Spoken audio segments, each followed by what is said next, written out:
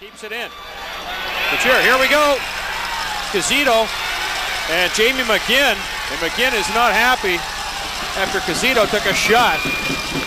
And Logan Couture.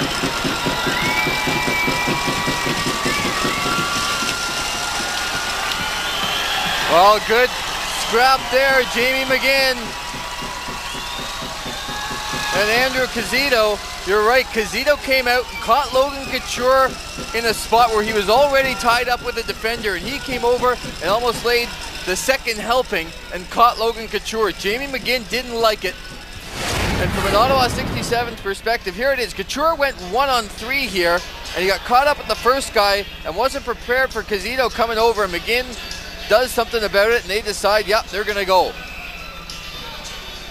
And from, like I said, from an Ottawa 67 perspective, you gotta love the fact that Jamie McGinn not only standing up for his teammates, but that's his line mate. That's the guy that Brian Kilroy wants these two to gel together as a unit.